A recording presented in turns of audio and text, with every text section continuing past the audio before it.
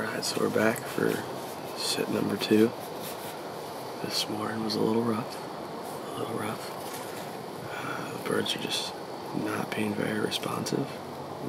Talked to some of my other friends that are in camp and on different farms, and nobody had any birds talking this morning.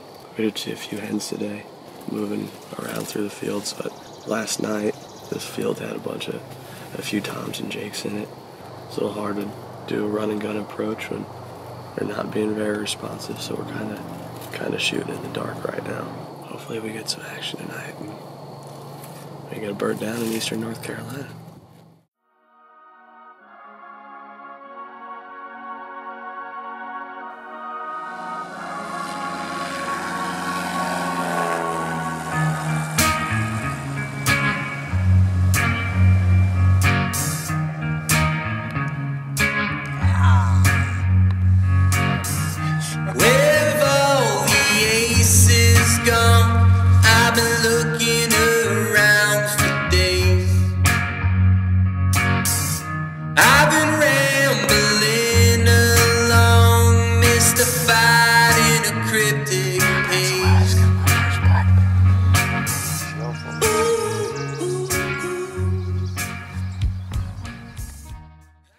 We're in close here. It's a pretty tight blind setup, but the new Kuma 30 with the 30-inch axle length, it's just enough to get us full draw in here and a little bit of maneuverability. So that's been pretty nice to have.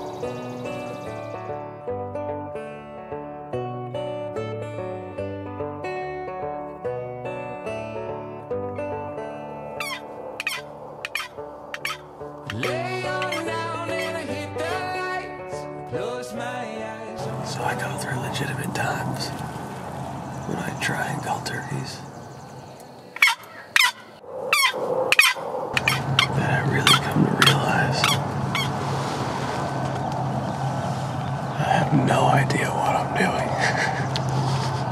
I like to think I can speak turkey, and then in practice I just can't. There's gonna be a sale of turkey gear. Got 2 AVX decoys if anybody wants them. Here, turkey. And I see the clouds rolling. So, I have this theory. It's worked out well for me in the past. It's a pretty strong data set at this point. That when I'm not seeing anything, it's because I don't have the natural attractions of wintergreen that goes out and seems to attract all animals into me. So we're having a rough start.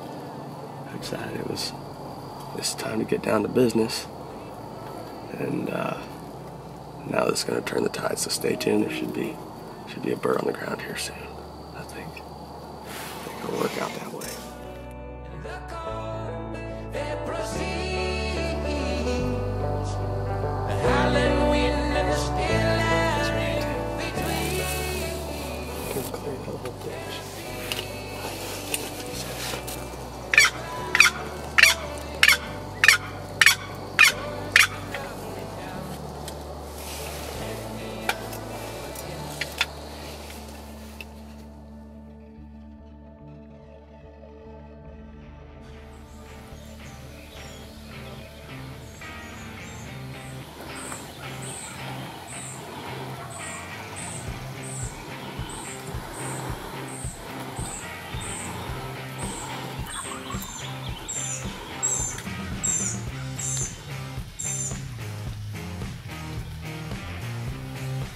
We were kind of running and gunning this morning, which can be hard when you're bow hunting for turkeys. When we had seen this tom in this field last night, approximately, we were way over there yesterday. We got out here late and we set up along a wood line, no blind, anything, and we're just tucked back into some brush. And we started calling. This tom started responding.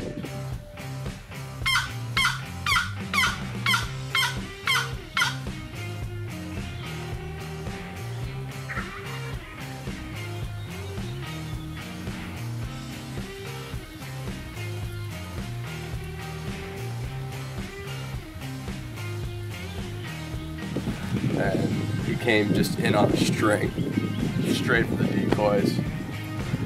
I waited for him to turn and hit my Jake decoy, which he did, and I lay in sideways and got drawn back.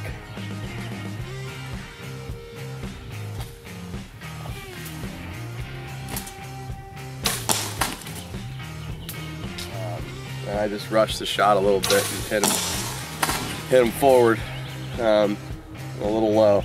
So hit him low, watch him go. That's how it works. I'm gonna go over here. This fielder ran out to make sure he's not dead over there or something, but I have a pretty good suspicion that he's gonna be alive.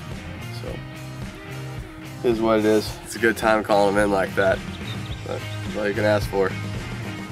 There's birds here. Sure. It's still fun, even watching my Tom run off into the sunset.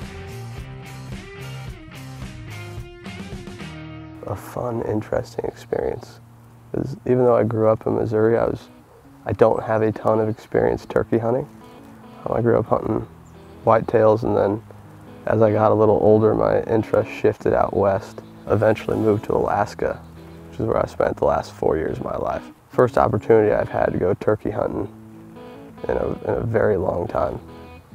So it's been a lot of fun getting back into this style of hunting and talking to birds. Calling that Tom in this morning was an exciting experience I haven't felt in a very, very long time.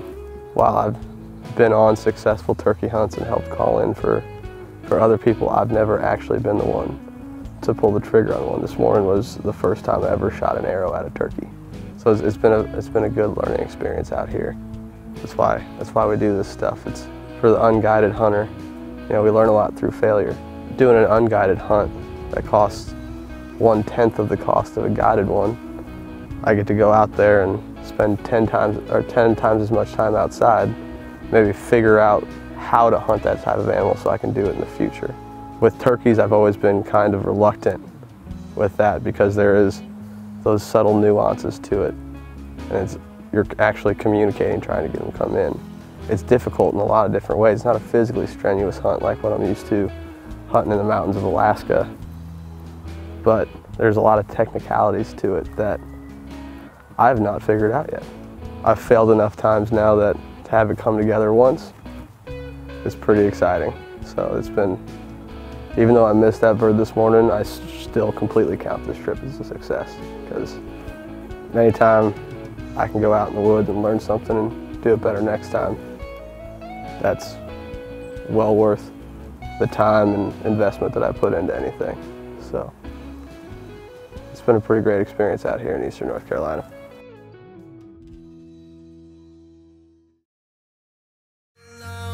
Mystified in a cryptid